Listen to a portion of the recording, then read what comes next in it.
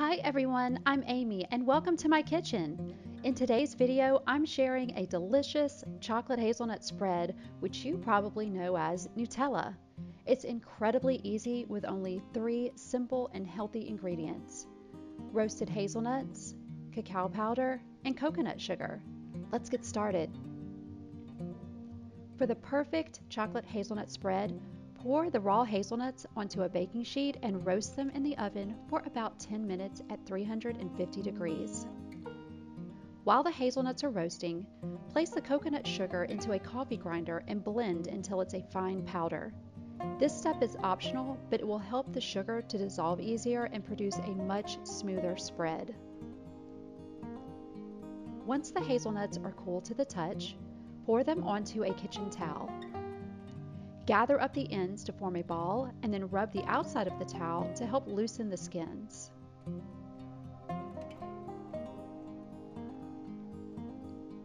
Not all of the skins will come off, but that's okay. Place the hazelnuts into the blender and blend on high speed until they become creamy. If you are using a Vitamix, use the tamper to help push the hazelnuts down into the blades. Add the rest of the ingredients and blend until smooth. You will need to stop the blender and scrape down the sides a few times.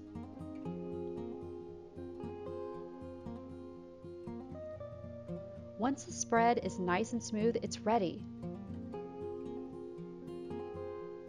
Pour the spread into a container, cover it, and store it in the refrigerator until you're ready to serve. This spread will set up once it's chilled.